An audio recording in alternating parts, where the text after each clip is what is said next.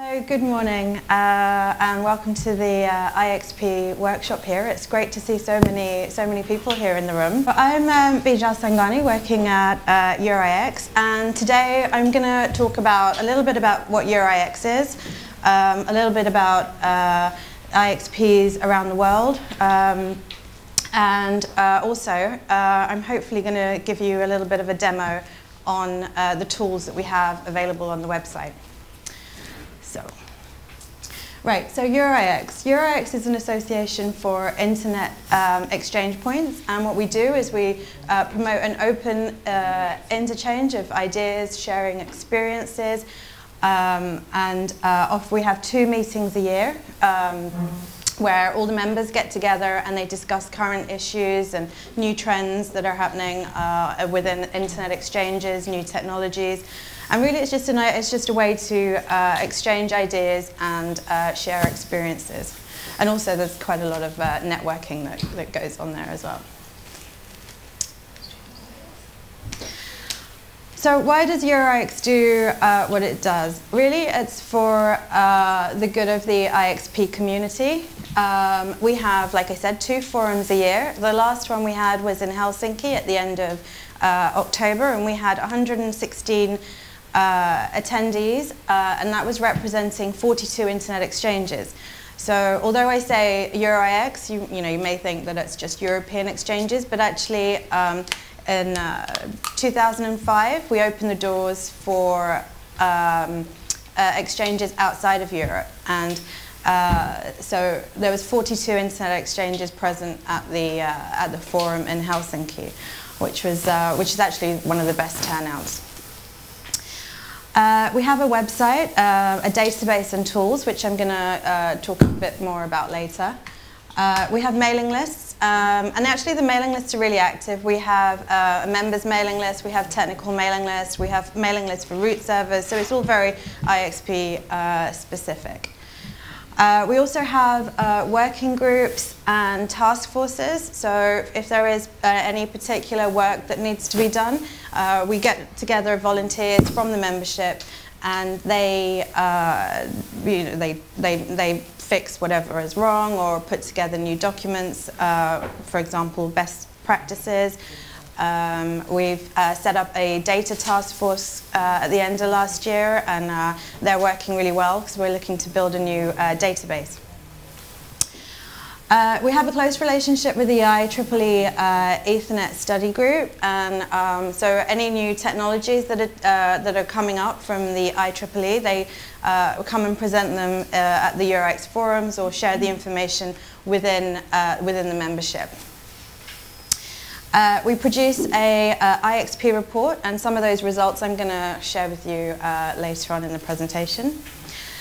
We also offer a twinning program, and that is for IXPs in need. So if a lot of our twins are actually in Africa and South America and in Asia. So not that that's limited to where we twin, but what that means is an established IXP can twin with an IXP in need and just help them, whether that means training, technical assistance, or just somebody on the other end of the phone that you can call, and if you have, if the IXPs have any questions or problems, that's just somebody that they can talk to.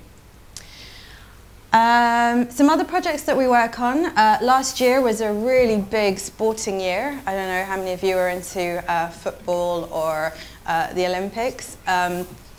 We had the Olympics last year, and there was, I think it's the Euros football last year. And we worked on a project with the RIPE NCC. And do all of you know who the RIPE NCC are? Okay, well, Vesna will talk about that a bit later on. So we did a really good project where we actually monitored the traffic at the various different internet exchanges around Europe to see how the different sporting events actually caused an increase or decrease in traffic. So what was really interesting there was that during the Olympics, where there was one day where there was the heptathlon and the tennis which was all during the day, on a weekday, we saw a significant increase in traffic at a number of internet exchanges. Something else that we looked at was the French Open this year for the tennis. So this year was actually the first time that the French Open actually the final fell over onto the Monday because of bad weather on Sunday. So on Monday, if we look at the traffic at the French Internet Exchange, France IX, there was clearly a really big spike in traffic, which showed that most probably people at work were actually logging on and watching the tennis because it was done during the day. So there was some interesting things that we're working on, and we continue to do that. And we produce the reports. The reports on the tennis and the Olympics are all on Ripe Labs, which I'm sure again Vesna will mention later. We have benchmarking, and this is done on a voluntary basis, and we produce a report. And what this looks at, it looks at all sorts of things related to an IXP. So it can be from port pricing to the number of staff members you have, for example, in marketing or engineering, and different fees, different it's a really, really wide range of topics that we look at, and we produce a report. And what that does is it helps, for example, new IXPs who are coming into the market and are not sure how to do pricing. So you can look at that and get an idea of the different ranges of pricing that's available in Europe. And lastly on the list we have the staff exchange programs, and this has been quite interesting and very popular with the IXPs. And we had AMS6, which is the Amsterdam Internet Exchange, did a staff exchange with PTT in Brazil. And although both of them are pretty well established IXPs, what they found was that they were questioning each other on the processes that were used, and they were able to give each other new ideas, which they found really useful. So currently, I talked about the membership. So we have 75 affiliated members. We have had a really good year this year, and we got 12 new members. And that is 51 IXPs in Europe. So that's 30 countries. And 24 IXPs from around the world. Our newest members include the internet exchanges from Kosovo, Tunisia, Congo, United Arab Emirates, Zambia, Canada. We had 2 from Canada this year, South Africa, Torix also in Canada, Australia, NAP Africa, Poland, and Germany. We also have a program which is quite similar to a sponsorship program, but we call them patrons. And patrons are industry-related organizations, for example, vendors, hosting companies, and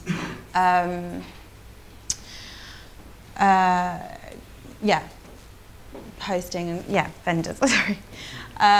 So we've got 11 of those, and they are, we see the patrons that are actually very similar to our membership, to the IXP members. So they're invited to the forums and are actually really part of the EuroIX membership. So it's not just for IXPs, but we do invite industry-related organizations to join as well.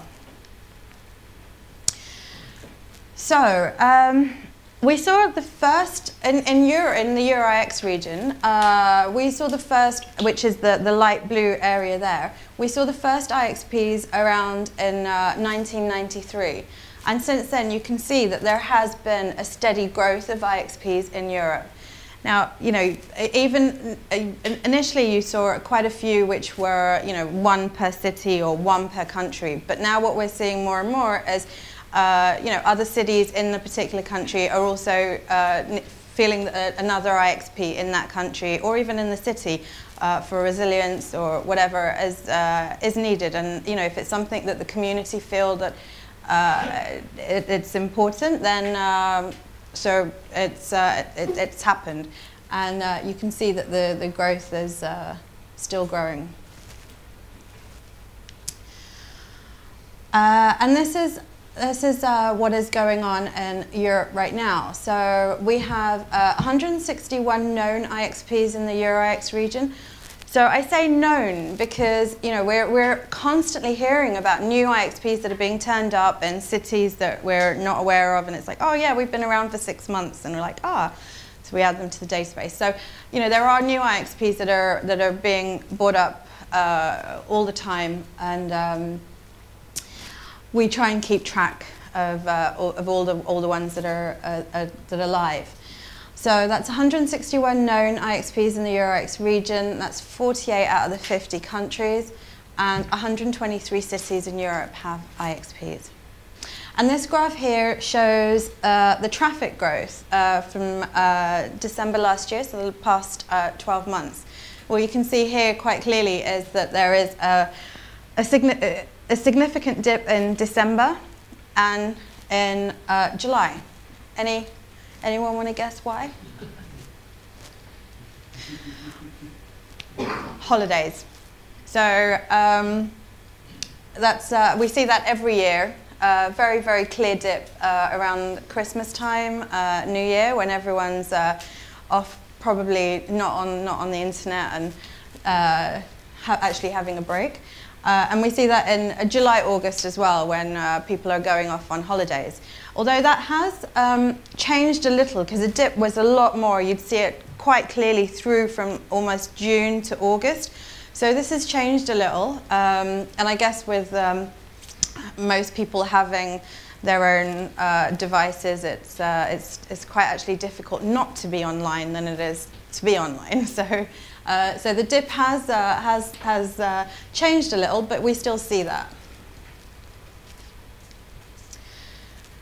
So what I wanted to show on this chart here is that you know, IXPs vary. It's not just IXPs have to have you know, a particular type of membership or a particular number of members to be kind of, you know, noticed as an IXP. So within the Euro-IX membership, we do have members that have got between 3 and 10 members. So I'm counting them as ASNs. So there are, you know, IXPs around that have a smaller number of members, and then of course, you know, you've got the bigger ones which have 300 plus. But you know, you do see there is, you know, there is a large amount with between, I'd say, 20 and I'd say between 11 and 100 is probably the largest portion. So between 11, so it's about 10, 19, 19. It's about 40. How many members are these links? So they all have 300 plus. Yeah, I don't know. I'm not sure of the exact numbers, but they're 300 plus. So AM6, DKIX, Links, Moscow, IX, and PTT. They all have over 300 members connected. I'm sorry, I have to ask, what about Matrix in Macedonia? Does it exist? We met guys last time. Yes, we met them last time in, where was that? In Skopje. And from what I understand, they're still working on the build, and they only have, I think, 1 or 2 members connected. But they have a perfect... We have somebody from Macedonia at the end. Oh, hi. So yeah, so they're not currently a Euro-IX member, but they're, I don't know, maybe the gentleman in the back has a bit more information. Please feel free to come up, or if there's a spare mic. Do you, are you aware of the, it's in conjunction with the university actually. Are you aware of the metrics? So, Matrix will be managed by Macedonian Academic and Research Network, by Marlin. So we are in the phase of constructing the building, and we expect that from the beginning of the year we can start with the matrix and to invite participants to be connected. Great. Okay, perfect. Great. I should speak to you about IX membership then. Sorry, I didn't catch your name. Sasha. Sasha.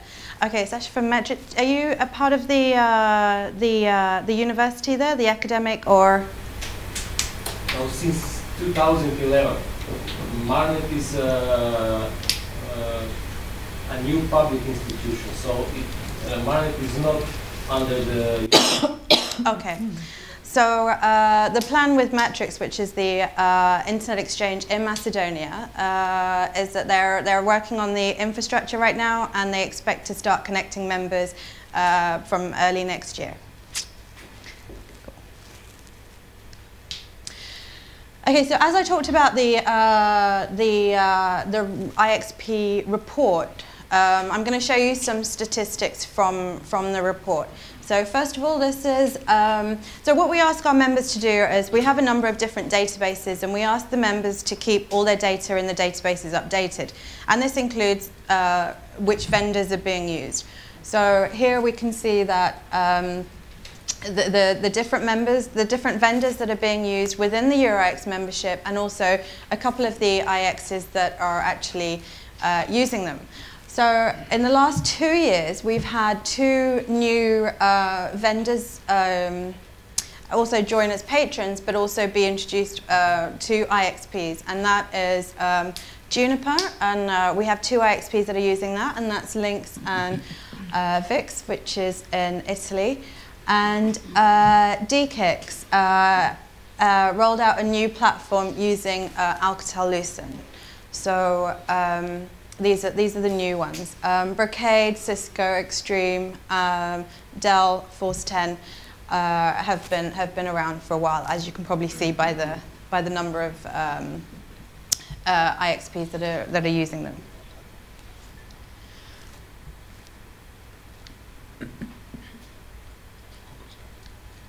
So Bijal, sorry, it's Mike Hughes there. Back to that slide in terms of number of. This is actually in terms of devices, total devices deployed. That's right. Okay. Yeah. Just checking how the volume was calculated. Right. Yeah. So Mike just asked if this is if this represents the what numbers it represents, and it is actually all the switches that are in a particular IX is collected, and then that's all aggregated. Just to be clear, how that was being calculated, it wasn't on traffic or anything like that. No. Just the Yeah, I can build a 100-switch exchange point and have absolutely no traffic over it and use only 2,000 switches I got off the back of the truck. Yeah. and that would fill that make TypeYard look very different. Yeah. No, these are actually the live switches in use. Maybe as a suggestion, it would be nicer to see number of ports. The statistics should be based on number of ports, maybe. Just suggesting. Yeah, that's a good idea. Yeah. Not the number of switches. I don't know, just a suggestion. Yeah, so Matthias just said that a suggestion would be to actually look at the number of ports that are in use within the IX, or and then get that data up. That's something we can look into for sure. Right, so the number of, the root servers that are in use within the IX membership. So how many of you here know what a root server is? Okay, good, because Harold is later on going to actually be talking about root servers, so you'll all learn what root servers is. So before he does that, these are a couple of the root server daemons that are available to use, and this is what has been used in the IX membership. So we also have a look at what kind of members are connected to the internet exchanges. So here we can see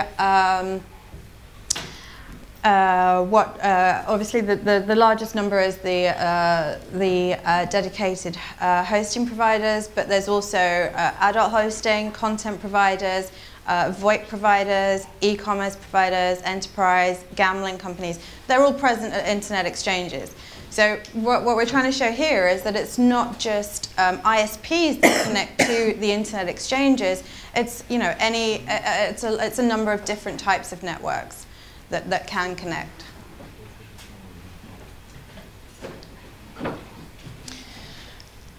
So after all that, you're probably, well, you might still be wondering, so what is the benefits of an IXP? So what do IXPs actually do? So IXPs enable local traffic to stay local. This therefore increases efficiency of internet traffic and allows settlement-free peering rather than paying for transit, i.e. it reduces your cost. It reduces latency because you're much closer to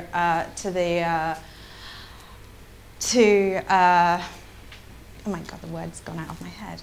You're much closer to the end device. Yes, thank you. It allows and encourages content to be accessed locally. So, for example, if you want to host something in your own language and you connected it to the internet exchange, then that's going to be a lot easier to access. It reduces dependency on critical national infrastructure. So, for example, if you are buying transit and there is a problem, then you may lose connectivity. With an internet exchange, if you're connected, that's, of course you can't ever say it's never going to happen, but it's less likely to happen. Local content business has a higher chance of success because you are hosting it locally. You have a greater chance of the local businesses to survive. And it can increase knowledge sharing and experiences via IXP meetings and mailing lists. So, we have this IXP meeting here, and a lot of the IXPs do hold member meetings, and it's just an opportunity for not necessarily just the local networks to get together, but others as well, to come together and have discussions, share information, kind of like what we're going to be doing in the next 2 days. So it's increases knowledge and helps people share ideas and experiences. So I've talked about EuroX. So now I want to introduce the other IXP associations. So in Africa, there is an AFIX. In Asia, there's APIX, and in Latin America and the Caribbean, there's a LACIX. And these are how they are distributed. So again, you can, if you know the RIPE NCC region, then you'll recognize that we've kind of copied that because we feel that it just makes sense. So you can see that the EuroX region in blue, this is APIX, LACIX, and AFIX. There is a little, it's white, but probably should be grey area there for North America. But saying that, a lot of the IXs or the hosting companies in North America are actually members of EuroIX. So at the end of 2012, the IXPAs, so actually it was APIX, EuroIX, and LACIX got together, and we decided to sign an MOU to form an Internet Exchange Point Federation. And one of the big ideas on this is to have a global IXP database, and this is something that we're now currently working on. EuroX has the database, but we feel that it's not global enough, and having all of the IXPA associations working with their members to make sure that the databases are completed for each of the regions, we thought this was a good idea, and also to get as much information and data about IXPs from around the world as possible, so that we can come to places, we can come here and show you some really interesting statistics. What else we're planning on doing is setting standards. So we're talking about setting global standards for IXPs. We're planning on having BCPs also for IXPs, and that will be also on a global level, not just for Europe. And we have plans to collaborate with other external databases. So for example, PeeringDB. Does everyone know what PeeringDB is? Oh, okay. All right. So if you are a network, and you should all have a look at peeringdb.com and put your data in there. Actually, whether you're a network or an IXP, you'll find it's a wealth of information. And you know, in fact, some networks refuse to peer with people that are not in PeeringDB. So it's really important to get your information in there. Excuse me. Maybe I didn't miss. What is the relationship between INEX and PeeringDB? Well, at the moment, there's no real relationship. We're currently still in talks, but the idea is with the database planning, the plan is to actually exchange data. So what we've agreed so far is that the IXP database will be the master on internet exchanges, and PeeringDB will hold all the information on networks and data centers. So then we can cross-reference each other and get information for data centers and networks from PeeringDB, while they can get information on internet exchanges from the IXP database. Okay, I only ask because only 5 of SOC's members actually have a PeeringDB account. Ah, okay. The others do not see the benefit. Okay.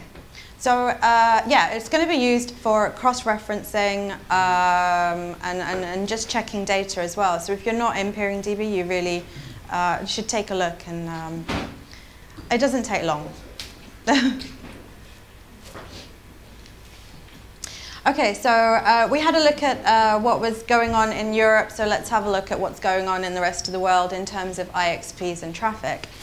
So here we have Africa. This is the FIX region, and in Africa there is currently 29 known IXPs compared to 161 in Europe. So you can see that there is a lot of space for growth in Africa.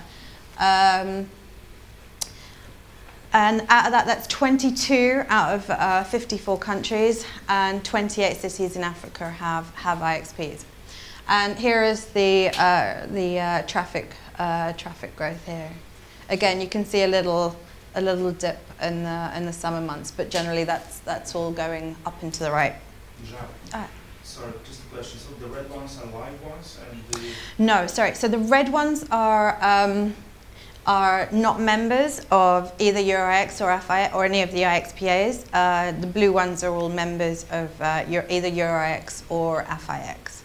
So in Côte d'Ivoire, I don't know if I've got Côte d'Ivoire on there actually, because that's quite a new one. Oh yes, I do. Yes. I just came from there as well. That's why I'm asking. Yeah. So it's blue because I believe they've already spoken to FIX about becoming members. So.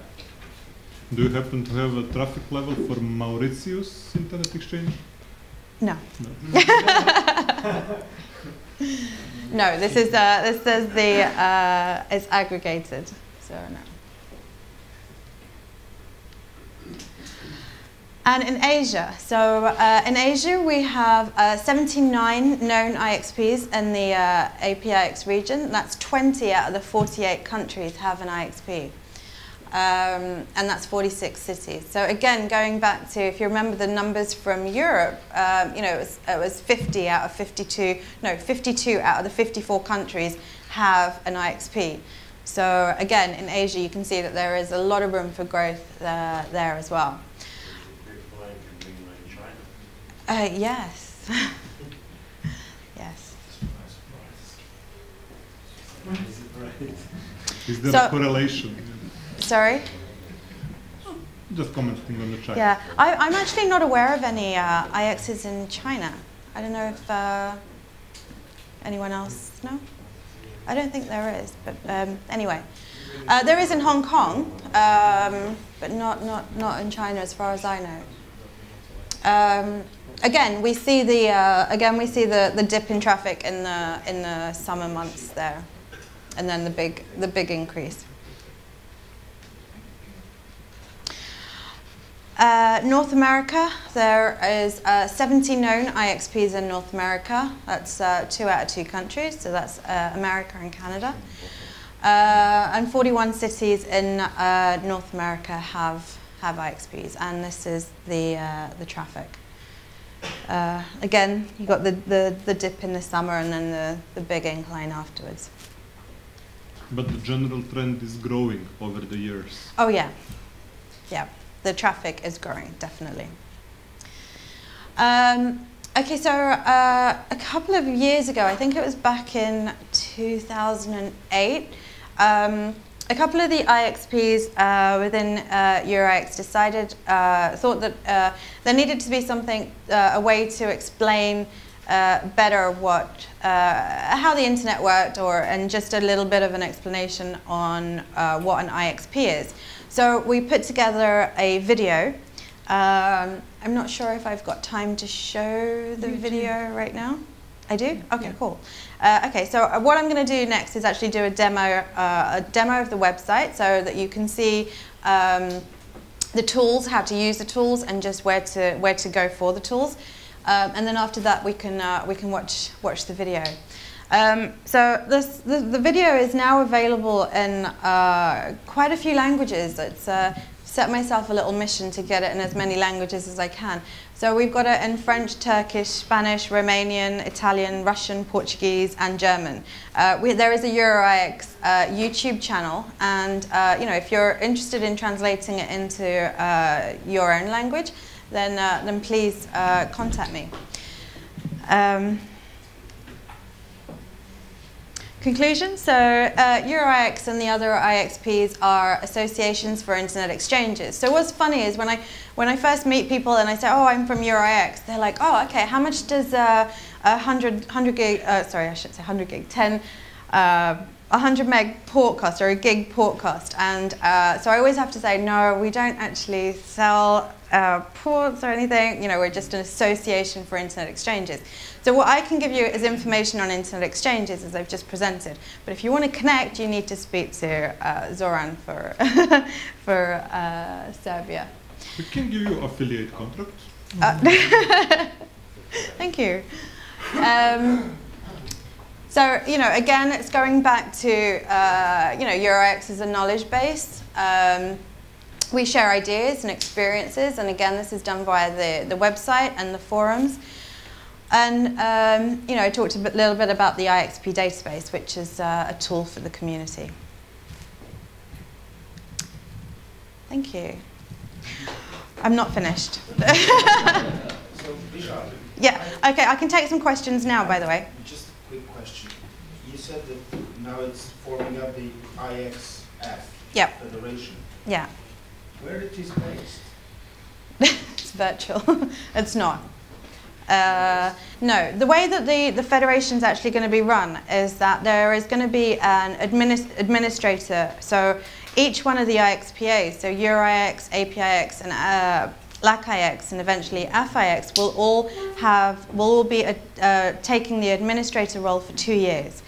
Currently, because the other IXPAs are in such, I wouldn't quite say infant stage, but perhaps moving on to, like, LACIX and APIX at least, are kind of moving on to their teenage years.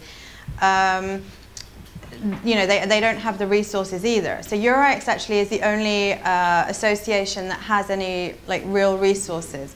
So EuroIX is going to be the administrator for the federation until the other IXPAs are ready, and then we can move it along to somebody else. But it will be, once everything's a bit more established, it will be on rotation for every 2 years. So each of us gets a chance. It's like NRO, right? Oh, yeah. Yeah, exactly. Yeah. Or the EU presidency. Yeah. Yeah. Or the Lord of Ring want to rule them all. Yes. Any more questions? No? Okay, right. Now I'm going to attempt to do this demo and try not to...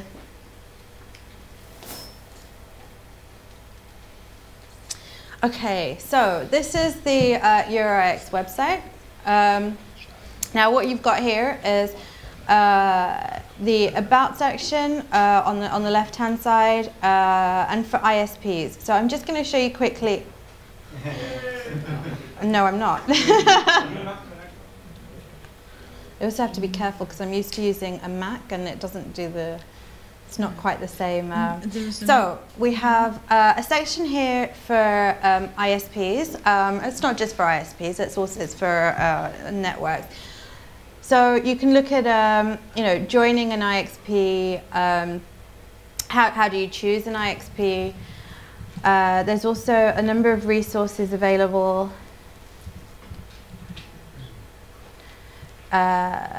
So here we have a list of IXPs, and you know, I showed you some of the traffic graphs earlier, and what you've got on the page that's about to come up is all the different the IXPs, but also you can see their traffic and a link to their website. So this is probably going to take a while to come up.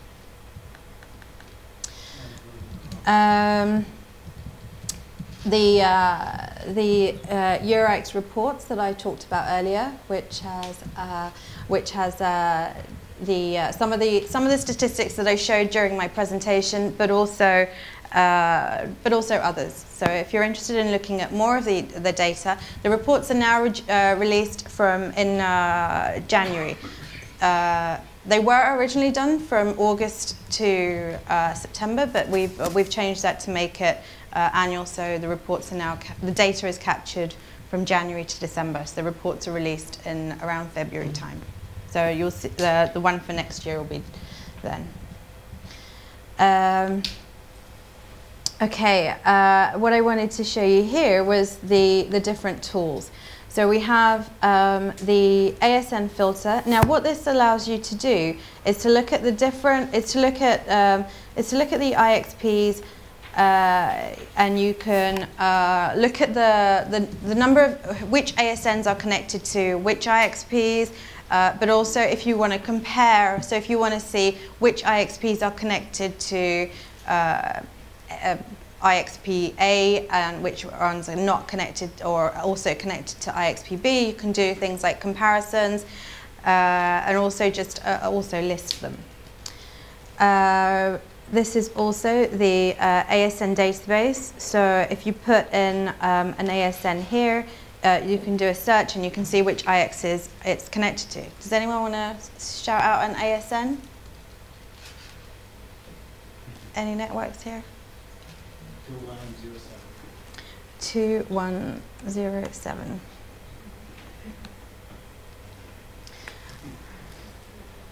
A little commercial. There you go. Connected to 6. Or try 5603. Which one? 5603. It's your own. 5603. This is Telecom Slovenia. Right, yeah. So, sure. 840, that's more like it. Who has the lowest number? There you go. So you can see that you are connected. Is that your AS? Yes. Right, and you're connected to AM6D, KIX, FIX, and links. Is that right? Yeah. SOX is not in database yet. I do 6 on VIX.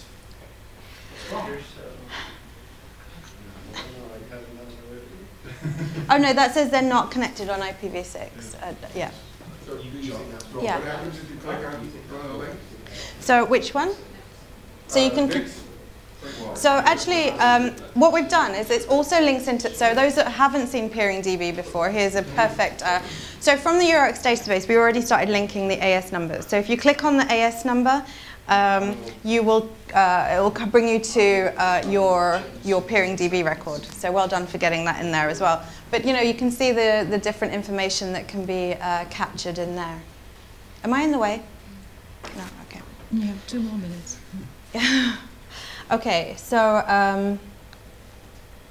We also have the newest ASN database. So, you know, like I said, the members update their data pretty regularly, and you can see December 3rd, which was yesterday. You know, we had a couple of all these were updated all these new ASNs were actually added then. Is it done via BGP, or you have to send an email or something? It's done two ways.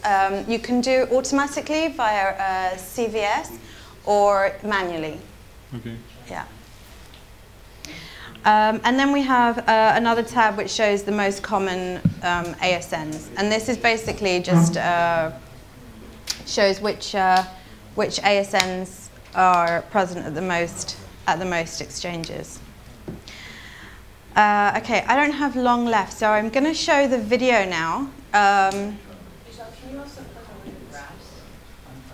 The graphs for the IXs so that people can see the traffic and why it's important to do that?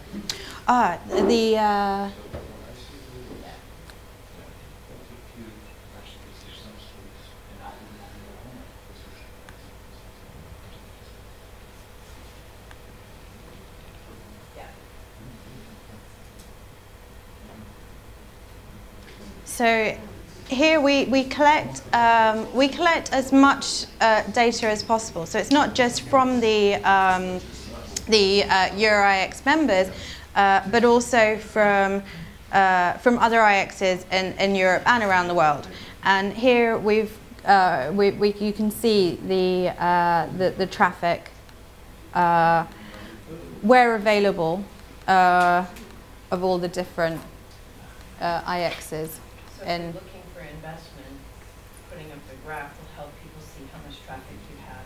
Yeah, yeah. So you know, having this information publicly available, you know, helps other people look at whether you know, they're going to connect to you and how they're going to connect.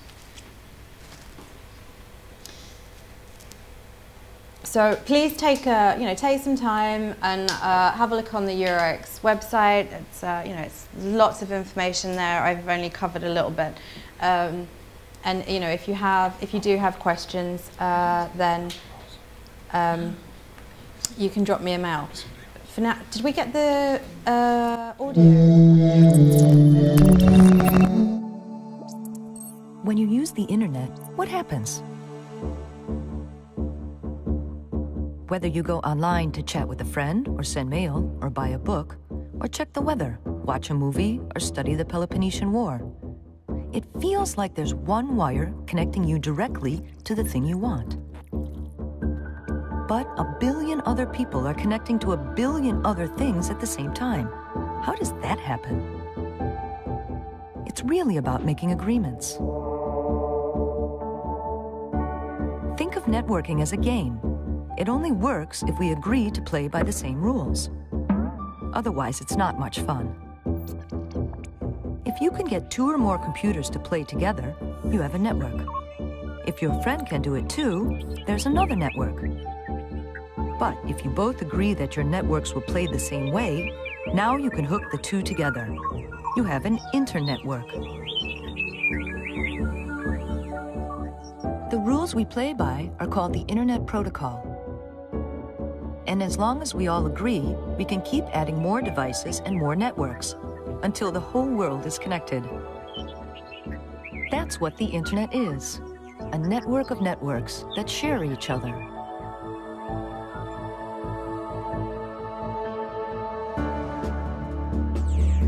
Every device on the Internet has its own unique address. Anything you send via Internet is really just a message from one device to another. But it doesn't travel in one big block. It gets pulverized into tiny packets of data, each one wrapped with info about what it is, where it came from, and where it's going. This way, your one message can actually take several different paths to its destination. Then, by following the protocol, the receiving device knows how to put it all back together. The strength of the Internet is that it's decentralized. With so many possible connections, there is no single point of failure. If one path gets overloaded or broken, your data just takes a different path. Even if a big chunk of the Internet gets wiped out, your message can still find its way. But let's say you use one internet provider and your friend is on a different one. How does your data really get from one network to the other? Some companies make private connections with each other to exchange traffic. But more and more traffic is flowing through shared service platforms we call Internet Exchange Points. An Internet exchange is a place where many different organizations come together to interconnect their technology. There may be access providers, broadcasters, publishers, social network sites, telecom operators. Really, anybody who relies on network traffic can benefit from the exchange. By connecting in a common place, they save costs, and the traffic between them flows faster and much more efficiently. Traditionally, providers have sold each other passage on their networks. But for some providers who regularly exchange traffic, all that buying and selling can get to be more trouble than it's worth. Many of them saw that if they just agree to meet each other halfway, then everybody's costs go down and the traffic moves more smoothly. Providers are able to make a single connection to the platform to exchange traffic with many participants. This way of doing things is called peering, and it's making the internet faster and more affordable for everybody. The exchange participants make deals with each other according to mutual benefit, so the peering system tends to regulate itself. It may seem like companies are giving away their services, but in fact, each is providing their part of the whole solution their customers need to most efficiently and reliably exchange traffic. The internet is open, decentralized, and totally neutral. Its intelligence lives at the edge, not in the core. No single organization controls it, and that's why it works as well as it does. By agreeing to cooperate, we all make the internet happen. And that's how the internet happens. We have actually come to our coffee break, and so I think we should probably just give a hand of applause for Bijal and